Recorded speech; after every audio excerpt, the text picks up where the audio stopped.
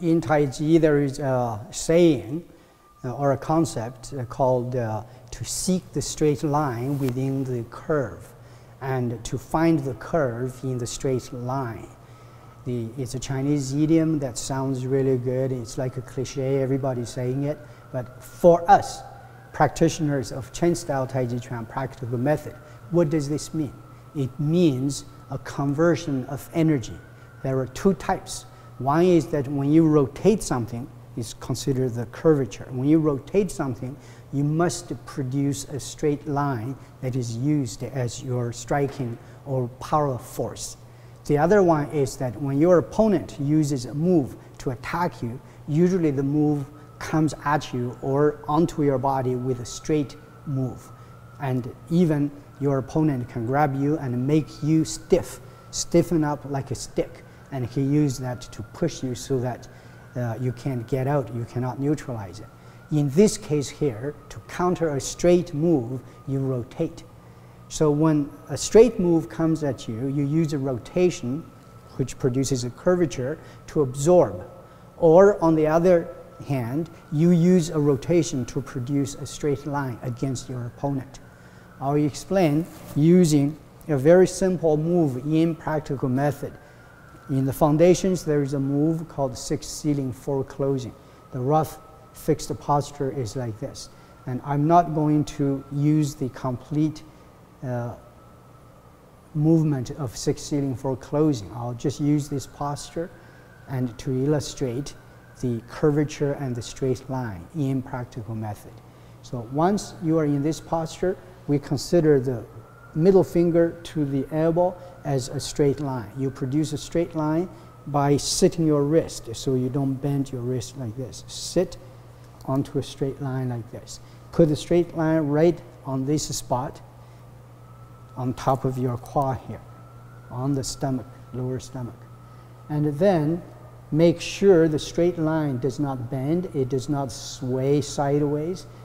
First of all, it only moves lengthwise. So I lock the rest of my body, just demonstrate with my forearm what this line does. It only does this here. It's like this. It only opens like this. It does not do anything like this. So now, back to this fixed posture. The straight line refers to here. This forearm is passive. It does not have power on its own. It does not act on its own. It only is fixed on this straight line. Now you use the waist to do a rotation. And the rotation does not move. It don't displace space here, only move like this here.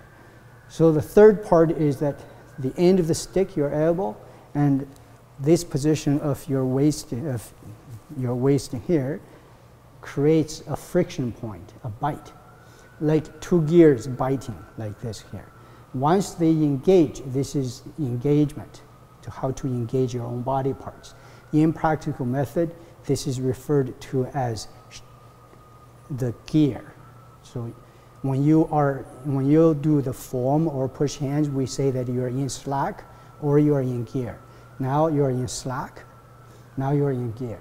Once you are in gear, the dominant force, energy, the producer is the waist. When the waist rotates, it produces a straight forward line. It's very small, like this. Because of the angle of the camera, you will think the hand is doing this. But now watch again. The hand does not sway sideways. Now it's only a little bit here. So once this is done, understood and trained, then you train to open the quad and the shoulders more so that this move can be enhanced. It becomes longer. And then you use power. The main power is here. Use this kind of power. So this is one part of it. The second part is that when your opponent grabs you and pulls you, or grabs you and pushes into you, both situations are quite difficult to deal with. Deal with meaning how to neutralize this power, how to counter this move. If your opponent pulls you, and if you fight it, your body is going to go like this. If you fight backward, it's going to be like this. And if you struggle like this, your body is going to lose balance in all these situations. So what you do is you train this same thing here. When you are being pulled, you ignore, relax, and follow along, but you must match it with the rotation here. And that rotation extends your arm on a straight line. So the straight line is actually absorbed into the rotation. So on the opposite is the same. When your opponent grabs you like this and puts you in this position and pushes towards you, and he wants to create this move on you, so you lose balance. When that happens, you rotate your waist and it neutralizes your opponent's push. So these are the two ways of using energy. Whenever your opponent is using a straight line on you, you use a rotation to resolve it. And if you want to produce power, which is a straight line, you must use a rotation to create that straight line. So far, I have used the 6 sealing for closing that posture to demonstrate. Now you see in twisting the towel, it's the same. You put your hand here and then use the rotation of the torso to actually push your arm out. And your forearm does not really move. It's passive, it's being propelled by the rotation of your waist. Fetch water is the same. You don't really do this here. You leave your arm here. Your arm is on a straight line, 45 degrees that way here, at the beginning of that line.